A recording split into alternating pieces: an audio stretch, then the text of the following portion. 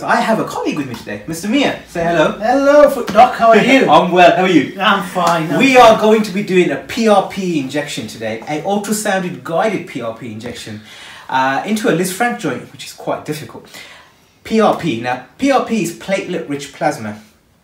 Your body is made up of red blood and platelets and plasma. Now, platelets contain building blocks and cytokines, and they aid the healing of structures that are damaged. So what we're going to do in a minute is we have a patient with us, Kirk.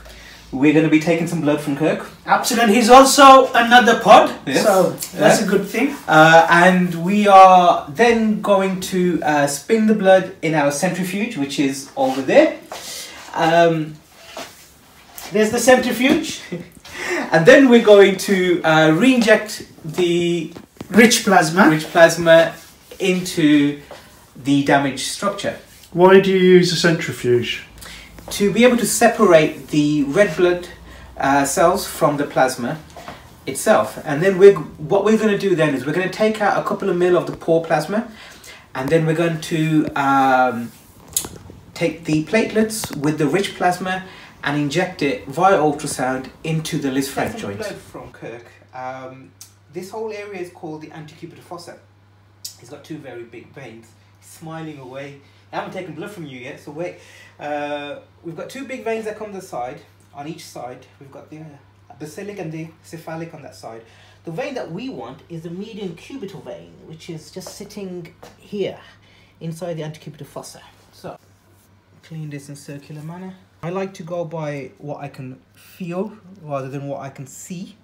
So that's a nice spongy vein that we're going to go through there. We've got a 23 gauge needle, and we are just gently with the bevel side up going to come into the vein just there.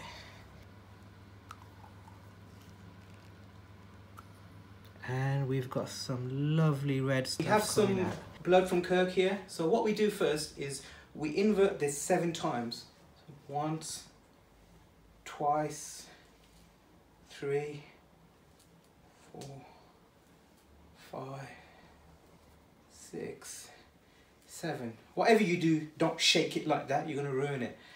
Then we're going to put it into our centrifuge. Now we've put the Kirk's blood and some water to balance it.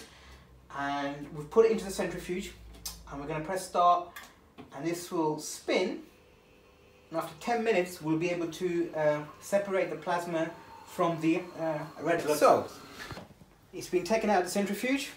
Look what we have here. We have red blood cells, we've got plasma, and in between, sitting on top of them, we've got the platelets.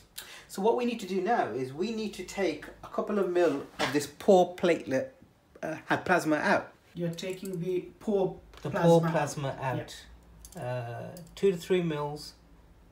Need to put them in at an angle, and that's going to go down, and it's going to filter the wonderful plasma with the platelets. Wonderful.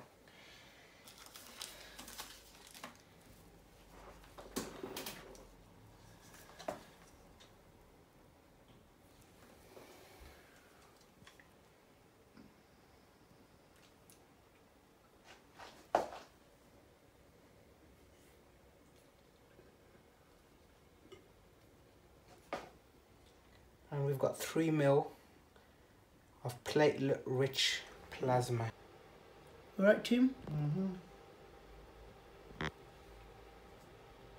Yes.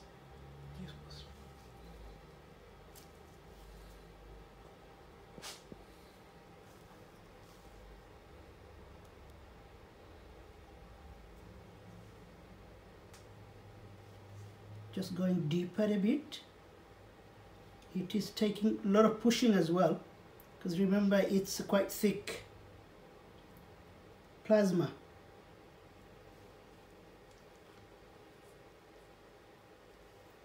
Now I'm fanning it out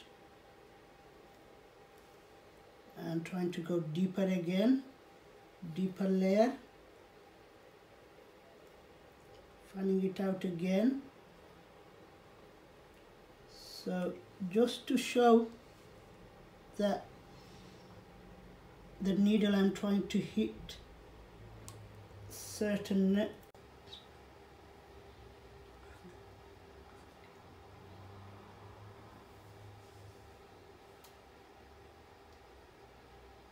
Just move the needle. Did we see the needle? Yeah, just move it up and down a little bit, and you'll see it moving. Just yeah, there you go. It's just seeing you can there push you go. it. Okay.